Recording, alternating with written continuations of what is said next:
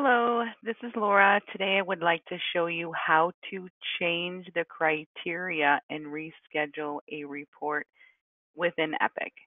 So from your home screener, you can click on Reports and Marketing and find the report that you need to reschedule.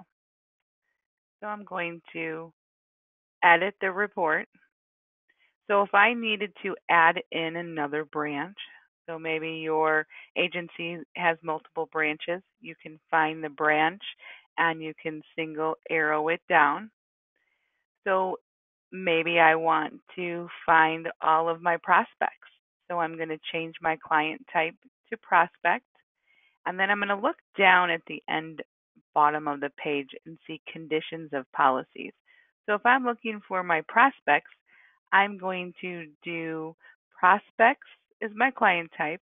My condition of my policy could be all, regardless of policies, or no current renewed, only current, only expired. So I'm going to do no current or renewed policies that are in Epic as prospects. That's how I'm going to change my criteria. If I'm looking for insureds, I'm going to come back down and change the condition of my policies and do at least one current or renewed policy. Over to the left, I'm going to look for my delivery options. I'm going to make sure that I have my report recipients in here. So if I needed to add another person on to my report because they're going to be receiving it, I'm going to do the lookup code. I'm going to send it to Anissa, and then I'm going to click Finish. I have to take out this printer option because we do not want this to print on our printer, and I'm going to click Finish. So I'm going to either add a new recipient in here, or Anissa doesn't want to get this report anymore, then I can just delete her. I'm going to put in my subject line, and then I'm going to come over here and put in the next person that I may need. So I'm going to add another person in here. So now I'm going to add Anissa back in.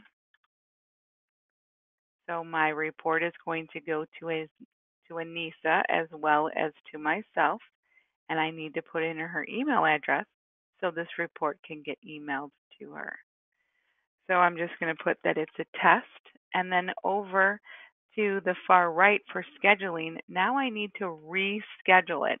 If you had this scheduled 3 months ago, 5 years ago, you need to update it to when you would like this report to come out and change your time. Usually 9 a.m. is the best time because then we have time to get in here and update all of our suspense items and all of our information so everything is downloaded correctly. So when you run any of your reports, you have the updated information.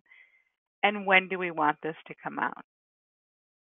So I came in, updated the criteria. I added in another branch, removed another branch. I changed my client type, and I'm changing my conditions of the policy. So any of the reports that you're updating, maybe you just needed to come in here and remove somebody from the report recipients.